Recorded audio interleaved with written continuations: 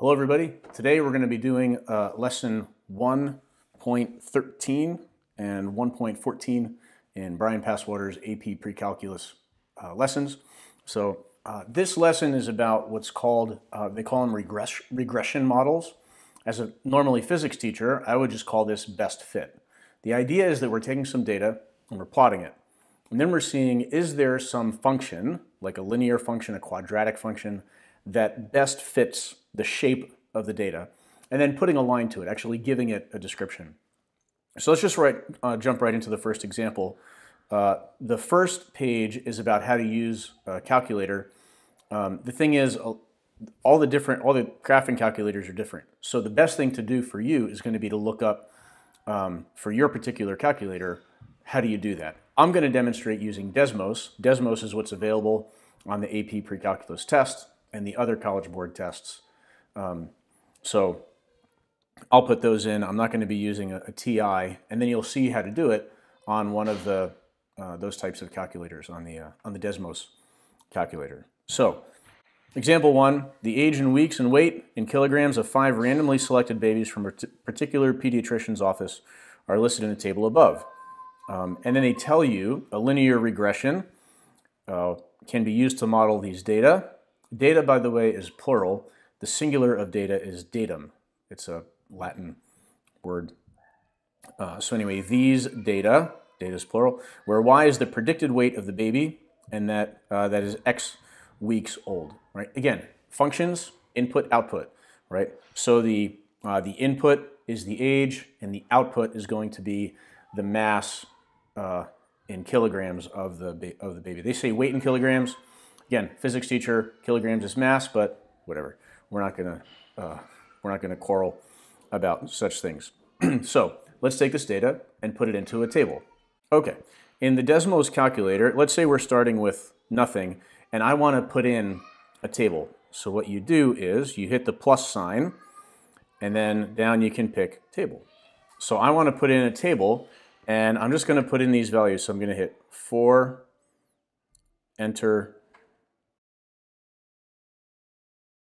Okay, so when we put in the data, that's what we get, right? Now, where do we see the regression model? Again, physics teacher, I would normally call this a best fit line, but in math, the term is a regression model. And so what you can do is, in the top left, there's like a line with some dots next to it. You click that, and automatically it gives you regression model, and it picks what it thinks is the best regression model. So it says linear regression. You could pick something like a quadratic regression, and it'll try to fit quadratic to that, but it's really not necessary, right? So linear regression, and it gives you the function. It even gives it to you. It's right there, right?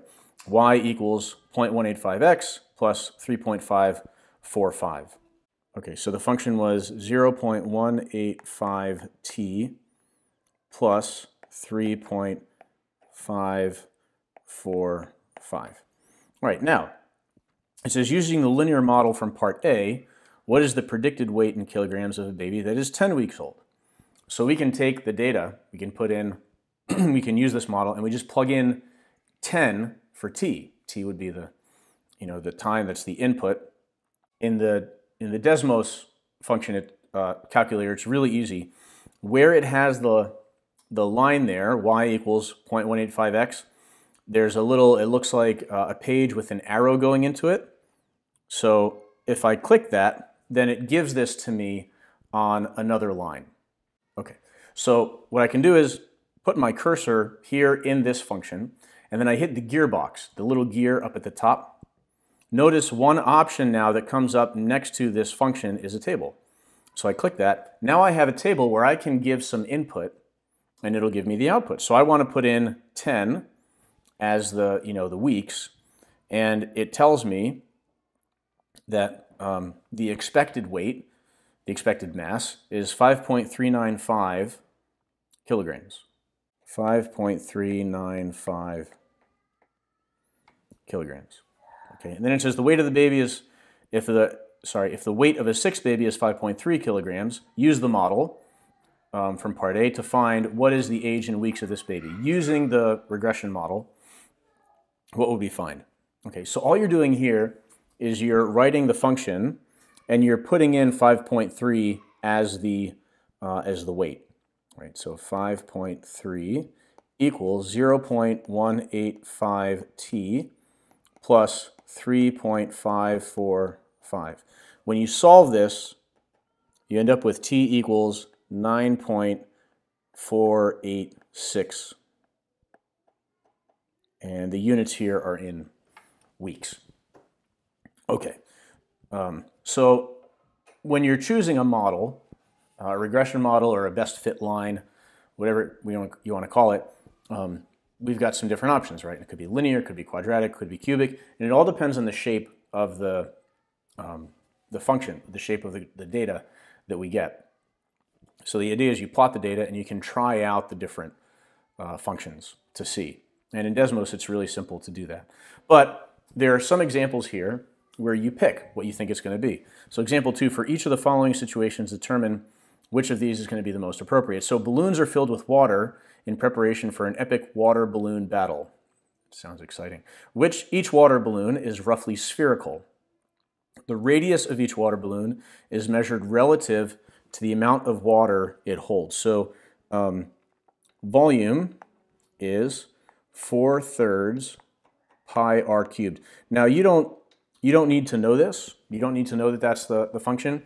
But if you just know that volume is length times width times height, right? So it's the dimension but cubed.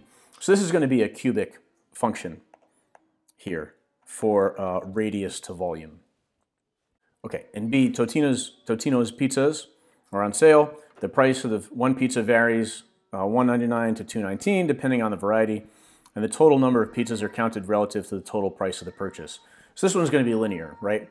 Each pizza is counted as another price that you're getting, the total price coming in. So this one is going to be linear. C, sprinkler is placed in a yard to water the grass. The sprinkler rotates in a circular pattern and waters all the grass. The radius of the circular path is measured relative to the area watered by the sprinkler. I mean, area is pi r squared, so this is going to be a quadratic best fit. All right, example 3. The above table provides data for 8 ordered pairs. So ordered pairs are just, you can think of them as points, right? X, Y, pairs of points, input, output, etc. Which function type best models the data in the table, linear, quadratic, or cubic? Explain your answer using characteristics from data in the table. Okay, so if we look at the input, we'll notice that it's going from 0 all the way to 3.4, and not exactly even, but roughly kind of even spaces between the inputs. And then we go from 5 to 10, 15, 17. So those differences are getting to be less and less, 17, 18, and then it starts coming back down, 16, 10, 2.8.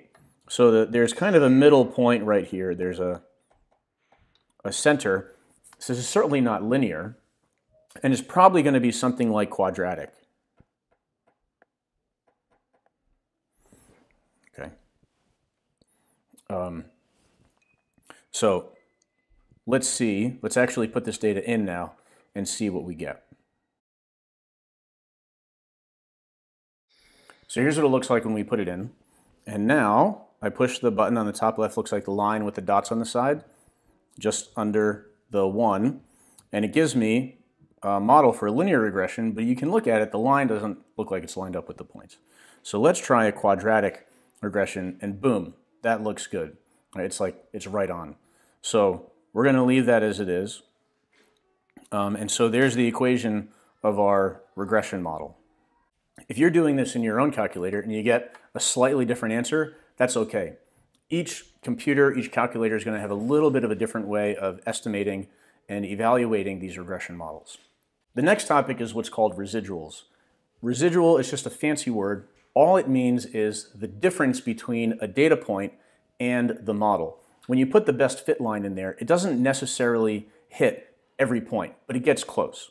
right? And so, I mean, in physics, that's why, in my mind, it makes sense that we call it a best fit line. But again, we're calling it regression models here. It's a best fit, so it doesn't exactly hit. And so for each data point, there's just going to be a difference. The residual is just the difference, how far the actual data point is from the predicted value of the model, of the regression model. So we're going back to our babies, and they ask, what is the residual of the baby that is 5 weeks old? So we're going to look at that here. Let me show you this on the Desmos calculator. Okay, and so here we are. I plotted it again. I got the linear regression. Now you'll notice that down here where it says linear regression, it gives you the equation, that it gives you r squared r, and then there's a residuals button. So you just hit plot, and it gives you the residuals. So it's really easy with the Desmos calculator to do this. Again, it's different in every graphing calculator how you do this.